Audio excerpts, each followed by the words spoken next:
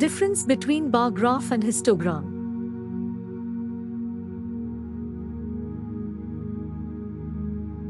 Bar graphs and histograms are both graphical representations of data, but there are some important differences between them. Bar graphs are used to compare different data sets, while histograms are used to show the distribution of a single data set.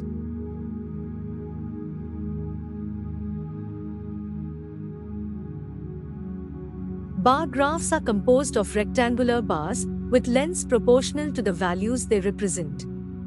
They are used to compare different categories or groups, and they can be used to compare data points over time. For example, a bar graph might show the number of people who attended a concert on each of the days of the week.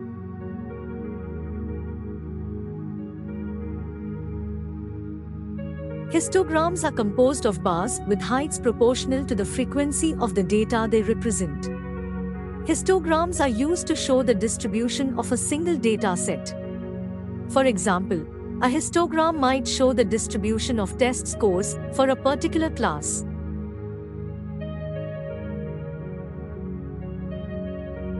To summarize the difference between bar graphs and histograms, bar graphs are used to compare different categories or groups, while histograms are used to show the distribution of a single data set.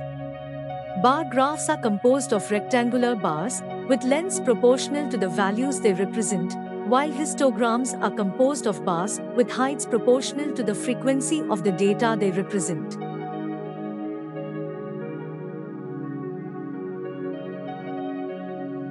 When deciding which type of graph to use, it is important to consider the type of data you are working with.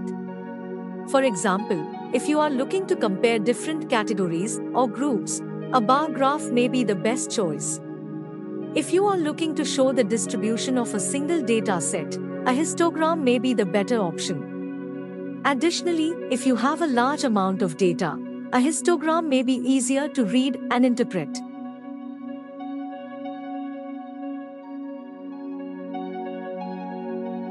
No matter what type of graph you decide to use, understanding the differences between bar graphs and histograms is key to finding the best representation of your data.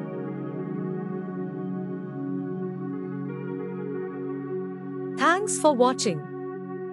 Don't forget to hit the like button and subscribe.